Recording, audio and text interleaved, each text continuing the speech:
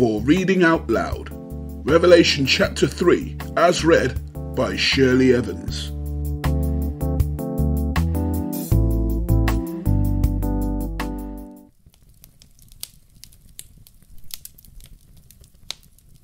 Write this letter to the angel of the church in Sardis. This is the message from the one who has the sevenfold Spirit of God and the 7 stars. I know all the things you do, and that you have a reputation for being alive, but you are dead.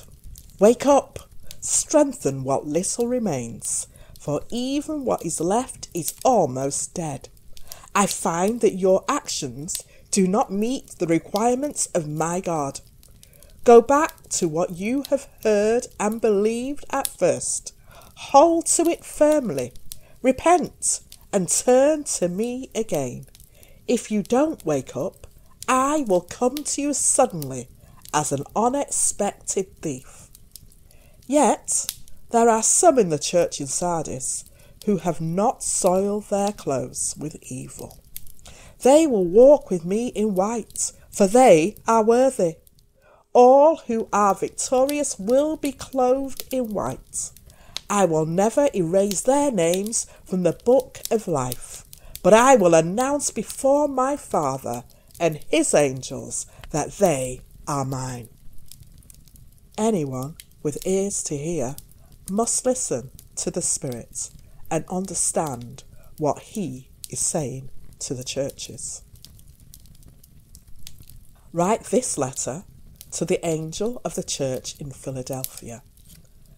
This is the message from the one who is holy and true, the one who has the key of David. What he opens, no one can close, and what he closes, no one can open.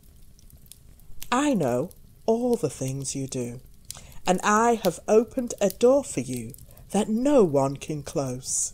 You have little strength, yet you obeyed my word and did not deny me.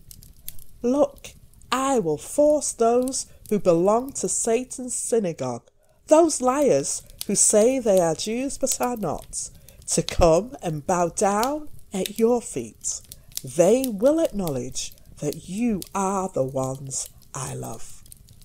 Because you have obeyed my command to persevere, I will protect you from the great time of testing that will come upon the whole world to test those who belong to this world. I am coming soon. Hold on to what you have, so that no one will take away your crown. All who are victorious will become pillars in the temple of my God, and they will never have to leave it. And I will write on them the name of my God, and they will be citizens in the city of my God, the new Jerusalem that comes down from heaven from my God. And I will also write on them my new name. Anyone with ears to hear must listen to the Spirit and understand what he is saying to the churches. Write this letter to the angel of the church in Laodicea.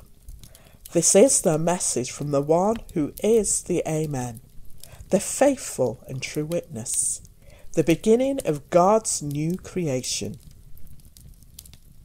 I know all the things you do, that you are neither hot nor cold.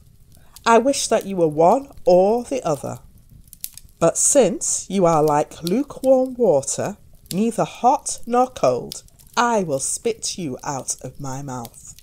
You say, I am rich, I have everything I want, I don't need a thing.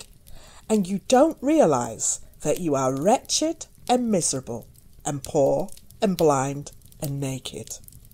So I advise you to buy gold from me, gold that has been purified by fire. Then you will be rich. Also buy white garments from me, so you will not be shamed by your nakedness, an ointment for your eyes, so you will be able to see. I correct and discipline everyone I love. So be diligent and turn from your indifference. Look, I stand at the door and knock. If you hear my voice and open the door, I will come in, and we will share a meal together as friends. Those who are victorious will sit with me on my throne, just as I was victorious and sat with my Father on his throne. Anyone with ears to hear must listen to the Spirit and understand what he is saying to the churches.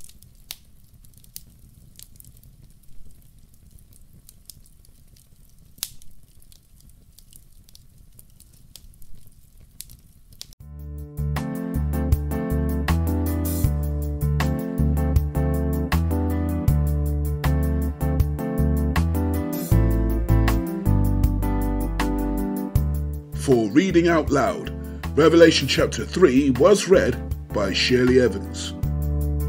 Please remember to like this video and share it with your friends and loved ones. Also remember to subscribe to the channel, turning that notification bell on so that you can be notified of future episodes of For Reading Out Loud.